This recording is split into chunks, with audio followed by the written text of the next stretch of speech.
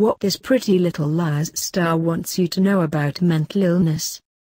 If your life has been touched by mental illness, you know the unspoken weight it can add to the daily grind of balancing your career, relationships, and personal wellness. That's why actress Terry DeVito, of Pretty Little Liars and Chicago, is working with Philosophy's Hope and Grace initiative to support the mental health and wellness of women worldwide. We caught up with Terry on Monday, when she and Women's Health's editor-in-chief Amy Keller Laird participated in a ceremony to light the Empire State Building green in recognition of the start of Mental Health Month.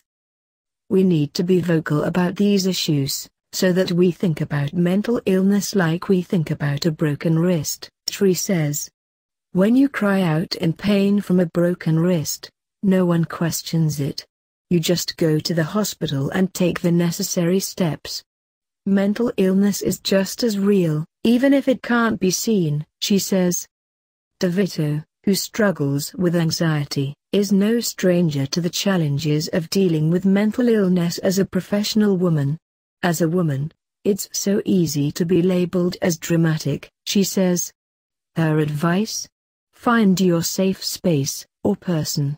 For me, calling my mom really helps soothe me when I'm spiraling, she says. Having someone to talk to, whether it's a therapist, your brother, or a friend, can be such a positive thing. DeVito's other wellness go-to, meditation.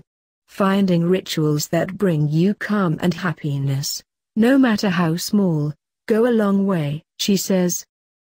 An exclusive survey conducted by Women's Health and NAMI found that 78% of women suspect they have a mental illness. Having a mental illness does not mean you're weak or can't handle life, Terry says. You can have a mental illness and deal with it, and still be a powerful, confident woman. Help us change the dialogue about mental illness by spreading #WhoNotWhat on social media, and changing your Facebook or Twitter profile picture.